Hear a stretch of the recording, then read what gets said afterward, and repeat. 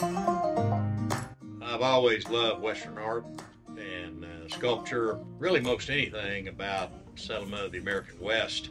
When I was 10 years old, my mother and dad took me to the Amon Carter Museum of Western Art. Back in those days, in the 1950s, growing up, it was all about cowboys and Indians. And so I just fell in love with all of that art, never dreaming that I'd be in a position one day to own a painting, much less a number of them. The sculpture that's front and center in the foyer is cast number 3 of Remington's Coming Through the Rye sculpture. There are only 8 lifetime casts that Remington himself did. 6 of them are in museums. One of them is here, and one of them is in Fort Worth.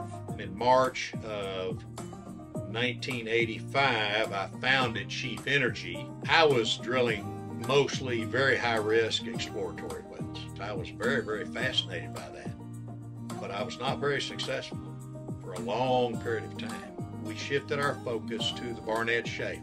We followed in the footsteps of Mitchell Energy and Development in making the Barnett Shale work. Now, that approximate fault zone that lasted about a mile that halted Mitchell's development to the south was right here. When we committed ourselves to the Barnett Shale in 1999, the United States was down to less than 7 years of gas supply.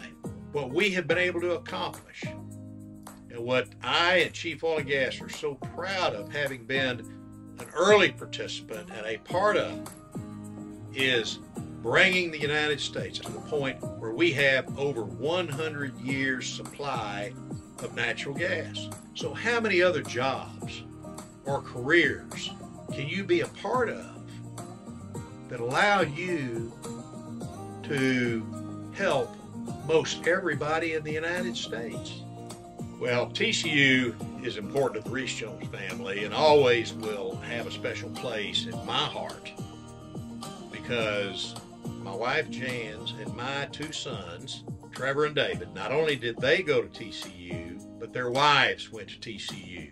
And I'm so happy that TCU has seen it fit and very important to establish the Energy Institute. Here's what I would say to TCU students: become involved in what the Energy Institute at TCU offers and the courses that they provide.